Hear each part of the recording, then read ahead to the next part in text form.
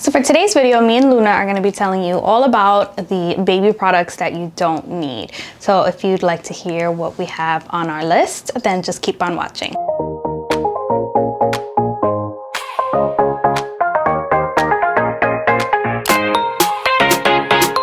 So if you're a new mom like me, you definitely fell into the trap of buying a bunch of things that you don't need. So I'm going to tell you about all of the things that I either purchased for myself or I put on my registry that I ended up not needing and that I returned, or it's just sitting here in my room, well, in her room, just taking up space. I put her down so I could start to show you all the items, but the first thing I want to tell you about is mittens. Do yourself a favor, do not buy mittens whatsoever. A lot of the times mittens come as a set, like as a part of an outfit. So luckily I didn't actually buy any mittens. I promise you, mittens will not stay on your baby's hands. And I know especially when they're newborn, you're scared that they're gonna scratch their face.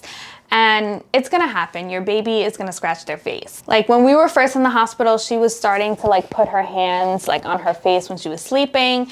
And we tried to put mittens on her and they just completely fell off every single time. Even as she got bigger, we thought maybe she was just too small and maybe her hands were too small. And so we tried it when she got a little bit bigger and still they would fall off. So don't waste your time with mittens. If you're concerned about your baby scratching their face, what I would suggest is getting the footy pajamas that have the little fold over cuff so you can cover your baby's hand. So these pajamas are from Honest Baby. All of Honest Baby pajamas have the little cuff, so you just go like that and then their hand is covered. Also, the Old Navy footy pajamas have the cuff as well. You just have to pay attention to when you're buying the footy pajamas because not all of them have that cuff that go over it. This is what your baby's gonna be in most of the time anyway, is pajamas. So just make sure they have the cuff to cover their hand. So the next thing that you don't need, which I definitely fell into this, is shoes. And I know they're just so cute, they're so little, you can't help it but to buy shoes to put it on with their little outfits,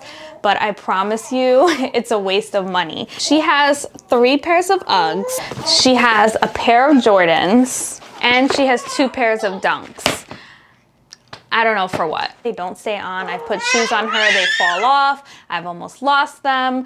These are the only ones that I like because the Velcro like stays like tight on her foot.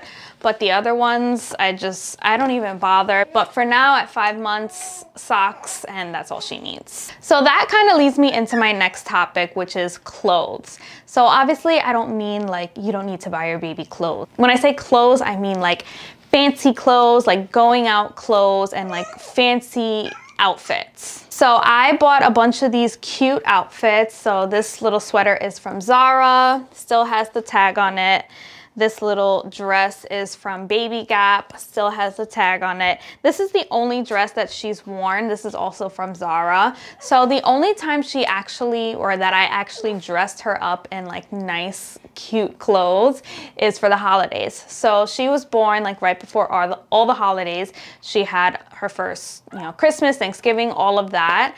And that was the only time that I really like dressed her up. Put the bow and the stockings and the shoes for like 10 minutes for a picture. And even then, I had her in this cute dress for Thanksgiving, and then halfway through Thanksgiving, I changed her out of it and I put her in a Thanksgiving pajama. All right, Luna's back because she was getting a little bit fussy.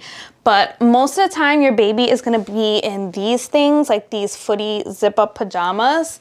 I like to consider myself a stylish person. Like I like getting dressed up, I like going out.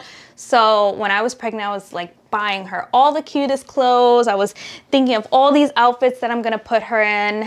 And once she's here, like all I do is put her in these pajamas. Just the most comfortable thing for them, and it's easier for you because you're gonna be changing them a lot. There's gonna be a lot of spit up and changing their diaper. So it's a lot easier to change them out of a pajama than, taking off the sweater and taking off the tights and the pants and this and that. Okay, next thing I don't even have to show you because I don't even purchase them anymore is pajamas with buttons. Pajamas with buttons are the devil.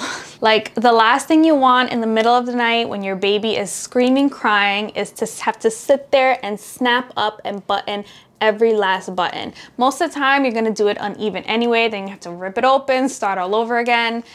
don't even bother yourself with that. Instead, get pajamas with zippers. If you can get pajamas with the two-way zippers, that's even better, but pajamas with zippers are the way to go. Or if you want to take it a step further, which I have a few of these for her, is pajamas with magnets. So these have magnets on both sides, and instead of zipping or buttoning it up, you just kind of put it together and it automatically snaps closed. So the next thing on my list is a robe. And I know it's so cute, just the thought of having your baby in a robe when they get out of the bath, but it's just so not practical. Like, I was scared to even bathe Luna at first. Like, I didn't know how to give her a bath. Like, she was just wet and slippery, and I was just scared to pick her up because I thought she would slip out of my hands. So the last thing I was thinking about was putting her into a robe and getting her arms through when she's all wet and tying it up. Like, just so unnecessary. Just get a hooded towel. That's really all you need. The only thing I feel like this is cute for is pictures. I put this robe on my registry and I have not used it not one time. So don't bother with the robe. So the next thing on my list, I know a lot of people are probably gonna disagree with this because this product is really popular, but that is a boppy. So I put a boppy on my registry. Someone bought it for me, and it was just sitting there for months, so I ended up returning it. The main reason why I got a boppy was to breastfeed. And I know there's a lot of other uses for a boppy, a lot of other ways you can use it with the baby. You could also use the boppy under the baby to prop them up for tummy time, or you can use it around them, like on their back, to help them with sitting up. I didn't use it for either of those things, so for me it just kind of was a waste. I mainly wanted it to breastfeed so I could put it around me, have the baby laying on the boppy, and so we can both be comfortable. But I didn't end up breastfeeding, which I think I'm gonna make a separate video about my experience with breastfeeding. But breastfeeding just didn't work for me. So it just kind of didn't serve a purpose for me personally, but a lot of people love it, so I'm not gonna say don't get it. I'm just saying for me, like, it just didn't work out. So the next thing on my list is another thing that I'm gonna tell you don't need it, but 100% if you are a new mom, you're gonna get it anyway. And that is a memory book. So I have two of them. I don't know why I bought two of them. I bought this one first. This one was from Amazon. And then I felt like this one just didn't have enough inside of it, like enough information for me to fill in. So I got this one, and this one was really expensive. This one was from the Hallmark store, but obviously it's so cute, but I don't use them. Obviously this is still in the box. I filled out a little bit of this when she like first was born and she first came home from the hospital, but look, everything is like still in here. I filled out, look, just like the first page. I know this is like a classic baby item and you're gonna get it anyway. These things are not too pricey, so you're gonna get it anyway, but besides when they're like first born, like you're really not gonna like touch this. Okay, next thing on my list is 1,000,001 pacifiers. I don't know why I thought this baby needed so many pacifiers. On my registry, I put like 5, 6, 7 different pacifiers. I put different brands. I put Avent pacifiers. I put Dr. Brown's pacifiers, Nuck pacifiers. I put so many pacifiers. Everybody bought me like all the pacifiers that I asked for, and they literally just sit here. And for nothing, because she uses 2, maybe 3 or 4 pacifiers the most. Like we leave one in her diaper bag, we leave one in her bassinet, we leave one in the living room, but that's really it. Like the most we needed was like 3 or 4. And I literally have probably like 15 pacifiers. So the next thing on my list that you don't need is a diaper bag. So obviously, yes, you need a diaper bag for your baby, but I highly, highly suggest a backpack rather than an actual like diaper bag, like crossbody diaper bag. So the first diaper bag that I got for Luna when I was still pregnant was this one. So I got this one used off of Poshmark. It's from Nuna. I really wanted this one because I have a Nuna stroller. I wanted to match, and I just like that it's like black and it's very chic. I used this as her hospital bag when we were coming home from the hospital, and that's really the only time that I used it. It is way too big for everyday use. The only other time that I have used this is when we went to my mom's house and we stayed for like a weekend. So obviously I packed it with a lot of her stuff, but for everyday use, it's just really big. And also I don't like the crossbody feature. It just gets in the way, and I like to be hands-free more, so that's why I prefer a backpack over this one. So we have this now that we use as her backpack every day. Yep. So this is her backpack. This is by Tumi. This is technically not even a diaper bag. It's just a regular backpack. You don't need to get a Tumi bag. They are obviously very pricey, but just a backpack style in general is a lot easier because there's a lot of compartments in it, and it's just a lot easier to be hands-free. So I'll just put this on my bag, and then I'll be able to push the stroller or hold her. So a backpack is just way more convenient than like a crossbody bag. So the next thing on my list, which we do have it, it's in our kitchen, and we do low-key use this every day, but I know it's kind of unnecessary, and that is a bottle sterilizer. So we have the baby BREZZA bottle sterilizer, and it's pretty unnecessary. In reality, you can just wash your bottles, make sure you wash them really good, and put them on a dryer to dry. A sterilizer is just like an extra step. So what I do is I wash the bottles, put them in the sterilizer, press the button, they sterilize and dry for 45 minutes, and that's it. Like, really, I could just wash my bottles and that's it. I also kind of like the sterilizer because it just is a place to keep all the bottles. Like, I have a lot of bottles for her and they don't all fit on the drying rack that I have, so I also use a sterilizer just kind of like as a holder for her bottles.